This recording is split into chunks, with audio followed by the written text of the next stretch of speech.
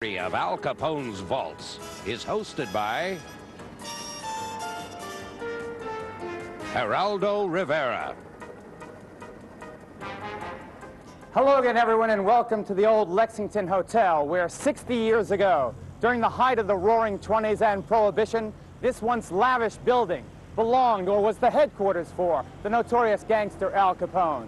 Directly beneath me, in this hotel's rubble-strewn basement, a massive concrete chamber has been discovered, and there is evidence to suggest that that vault once belonged to Al Capone, the richest and most powerful gangster of his time. Now, what, if anything, that vault contains, we don't know. This is an adventure you and I are going to be taking together, because one way or the other, the mystery is going to be solved tonight. We're going to break open that vault, and we're going to step inside. We're also going to step back into history.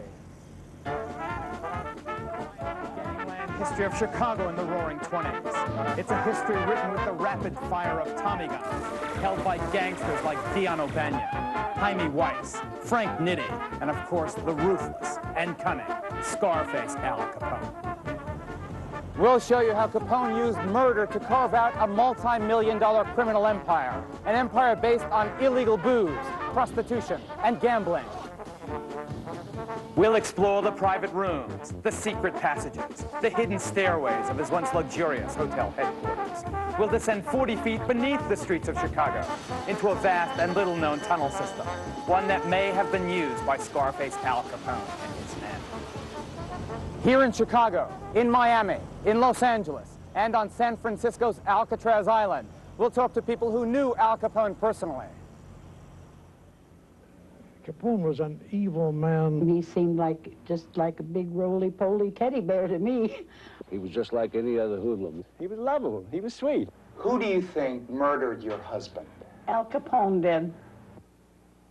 The Lexington Hotel here on Michigan Avenue in Chicago's rough South Side now resembles, as you can see, a bombed-out hulk. It's battered and crumbling after years of neglect. But this building, believe it or not, can claim a proud past. It has a notorious and colorful history. Its most infamous guest by far lived right up there in the 5th floor corner room. According to survivors of that era, he could be a genial, even charismatic guy, quick with a joke and generous with a buck, but dominant was his dark side, his attraction to physical violence, his quick, explosive temper, his ability to commit cold-blooded murder. He was, of course, Scarface Al Capone, America's public enemy #1. Now picture this hotel as it was when Al Capone lived here, truly an elegant and classy place.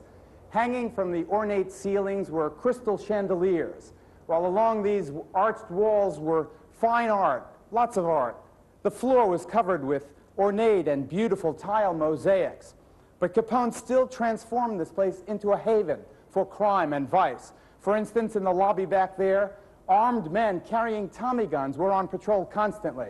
The fellow who ran the cigar stand out here was also the house bookmaker, always carrying a loaded .45 automatic in his waistband.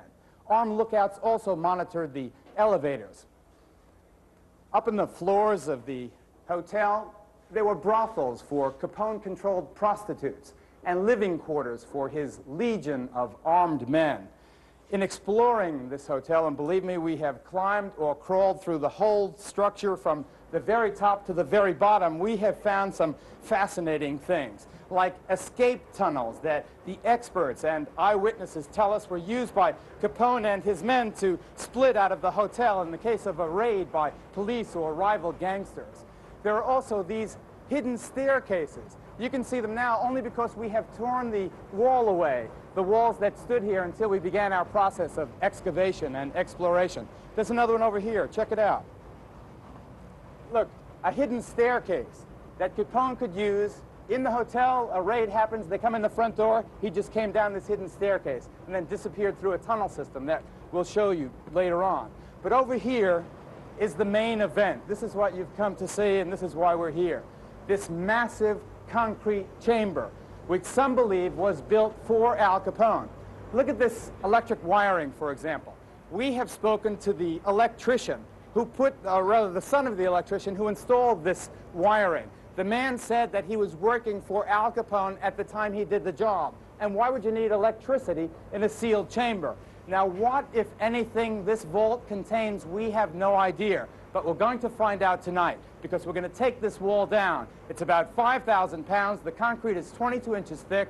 It's coming down tonight. Now, due to the thickness that seals the vault area, the thickness of the concrete, we have already pre-sawed through it, and we've prepared it to be pulled out. It was a difficult and time-consuming job that actually began several weeks ago.